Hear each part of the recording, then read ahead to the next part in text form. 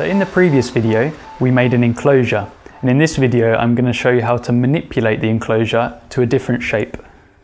So we now have an enclosure with the cylinder, and we are now going to change the diameter of this cylinder. So as you can see with the pool tool selected, you have a line, a jagged line that runs across the cylinder, and once you click on it, an R appears.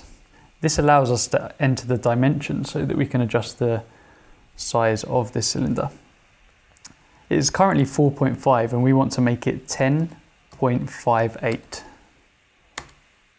As you can see, the diameter has now changed of the cylinder. What we are going to do now is actually change the size of our enclosure. So with the pool tool selected, we are going to select one face on the right hand side, hold our middle mouse button down, swivel round to the left, hold Control and select the other face. This allows you to decrease the size of both faces in one go. I'm going to click and drag inwards, hold down space and type 8.36. As you can see, this has changed the size of our enclosure. We are now going to use a different tool called the draft tool within the pool menu. This allows us to create a different shape for our enclosure. So I'm now going to select the draft tool and then select the face which I would like two faces to pivot around. So with this selected,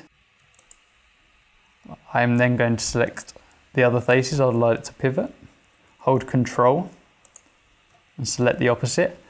Then a value comes up which is actually a degrees that you would like the pivot to be. So I'm going to type in 16 here. And as you can see, the draft tool has actually changed the shape of our enclosure.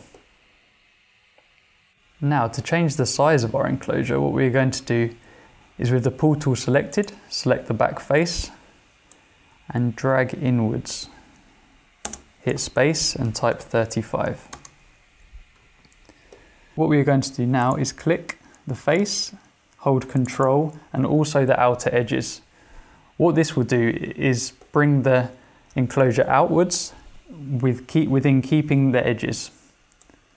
So as you can see, it keeps the edges as a squared off item. So I'm going to hit my spacebar and type 45. If we didn't select the edges, then it would have carried on this pivoted motion outwards. What we can do now is edit the edges, as we've done in previous videos, to create rounds. What I'm going to do first is these two rounds. I'm going to select just the edge, Control tool held down, and I'm going to round these edges by 50, 50. And that creates a nice round. What I'm then going to do is select all four outer edges.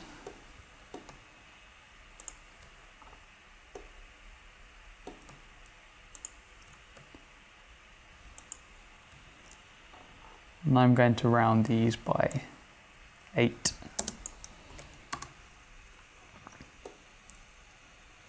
And finally, as we've done previously,